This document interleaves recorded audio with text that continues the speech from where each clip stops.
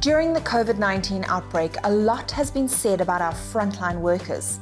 Doctors, nurses, hospital personnel, and many others are rightly praised for the life-saving work that they're doing. But many of us seem to underestimate the role of a group of healthcare workers who are often the most accessible to their communities. And this is why we're dedicating this episode of Brave Matters to South Africa's pharmacists.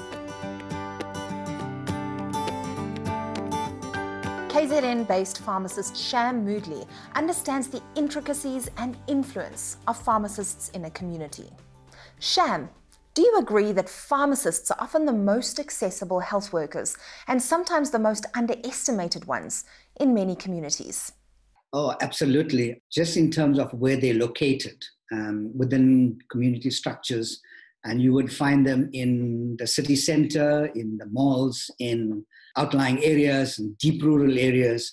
You'd always find this person that you can walk into and have a chat without even worrying about how much it's going to cost to start off with. I think we play a critical role in the healthcare system. If you think about a patient's cycle, they would visit multiple players in the industry, and all of that comes back to the pharmacist. And it's almost a central coordinating role that brings all of those inputs together. Do you think your role in the community has changed since the start of the COVID-19 outbreak, and in what way?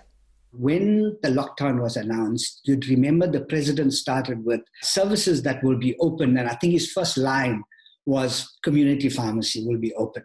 So we were almost the first port of call, both in South Africa and internationally, and we stayed down through every lockdown process, we stayed open. So that was, I think, an event that created a bit of safety net for patients. When the panic started and many patients walked into pharmacies wanting to ensure that the cupboards were stocked of medicines that they might require, flu-type medication, and we had a huge demand in that March and April period. I think even before the COVID-19, the role of the pharmacist changed somewhat, offering services that communities might not be aware of, outside of the fact that you've got this pharmacist in a community that is filling a prescription. You just walk in and get the service. But it's the coordinating role that happens behind the scene to ensure that that script gets full correctly. Outside of that those medicines are available. Every time a process happens in a pharmacy, there's a tick box of safety measures that are happening behind the scene that you're not aware of.